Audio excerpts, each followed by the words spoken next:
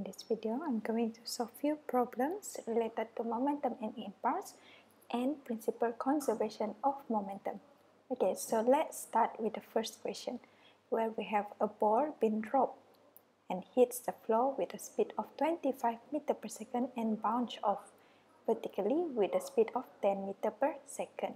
Okay, and the time of impact is 5 meter per second. So we want to calculate the average impact force. Okay, so first sketch the situation. Okay, so we have U 25 and we have V to be positive 10 meter per second.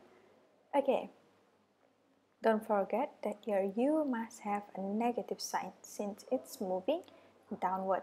So we can apply equation for average impact force, that is mv minus U over T. Okay, this actually refers to equation of impulse.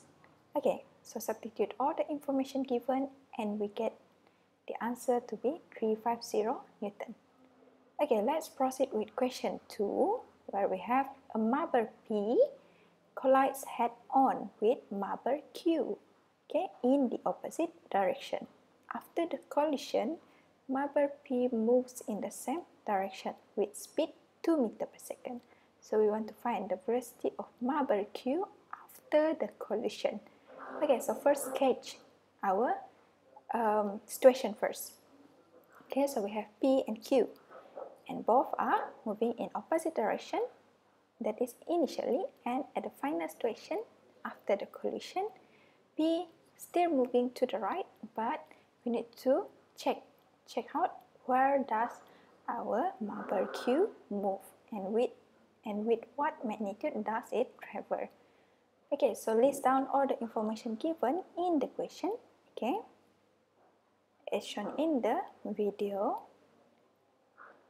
Then we apply principal conservation of momentum to solve this type of question.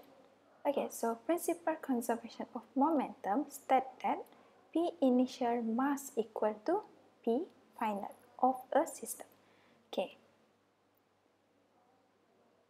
so first we need to write MP UP plus MQ UQ, that is for initial momentum, and MP VP plus MQ VQ for the final momentum.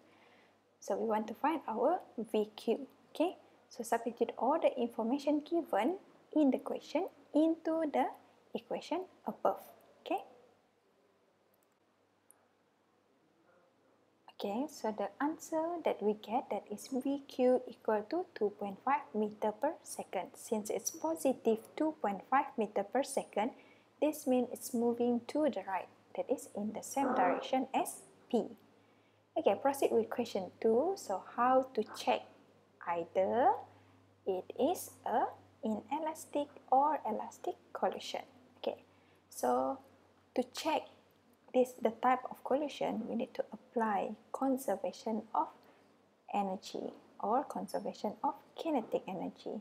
Okay, so we check K initial equal to K final.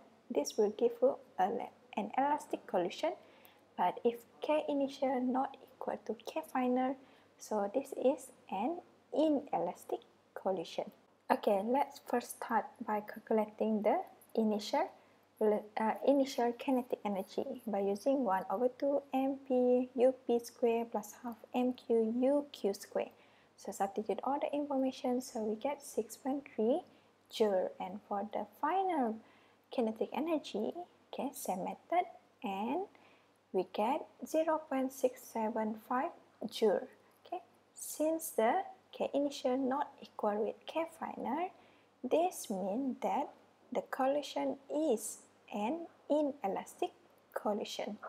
Okay, proceed with question 3, where we have a homemade rocket moving at a speed of 45 meter per second. So it breaks into two pieces of equal mass. Okay, so we need to find the magnitude of V1 and V2. So let the mass of the rocket to be m.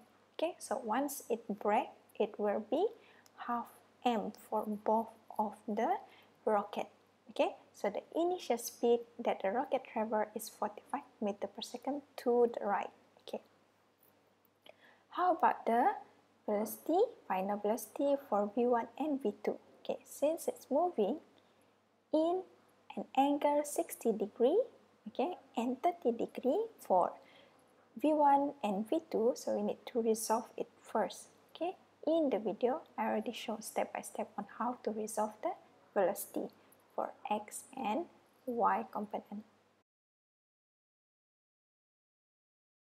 Okay, so once we're done resolving all the velocity, now we can apply principal conservation of momentum to solve momentum in 2 dimensions. Okay, so we have X component, so M equal to Ux equal to M1 V1x plus M2 V2x. Substitute all the information given, and since M is the same, so we can just cancel both sides. So we're left with 45 equal to 0.25 V1 plus 0.435 V2 as the first equation. Okay, now let's solve for the Y component. Okay, so for Y component, we apply principal conservation of momentum. So we have M Uy equal to M1 V1y plus M2 V2y. Okay, since our Uy equal to 0, there is no motion involved in the Y component initially. Okay, so we let it to be 0. Okay, and substitute all the information that we have into the equation. Okay, so we can cancel our M since M for left hand side are the same. So we're left with 1 over 2 times with 0.5 V2 equal to 1 over 2 times with 0.87 V1. So we cancel half for both sides. So V2 becomes 0.87 divided by 0.5 V1. That is equation number 2. So now we substitute equation 2 into equation 1.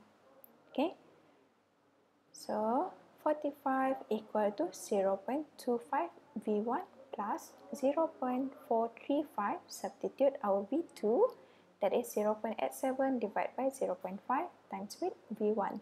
Okay, so solve the problem, solve the equation, so we get V1 equal to 44.55 meter per second.